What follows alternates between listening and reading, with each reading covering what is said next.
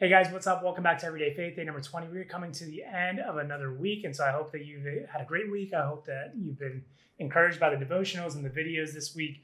We have a prayer today, and so if you would just bow your head, join me in this prayer. It says, Father, thank you for this journey you are taking me on.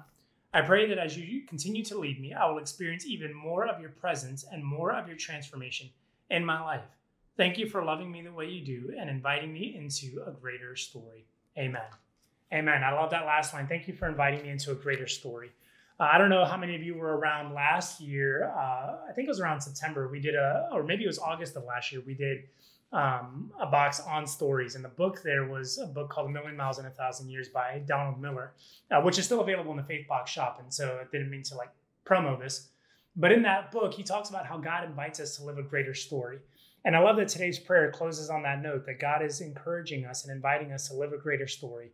And so, part of that greatness, or part of what makes that story great, is that we live authentically according to his ways and his desires. So I hope that you'll be able to step into that today. And I hope that you'll pursue the greatest story of all, which is one found in Jesus. We'll see you guys tomorrow.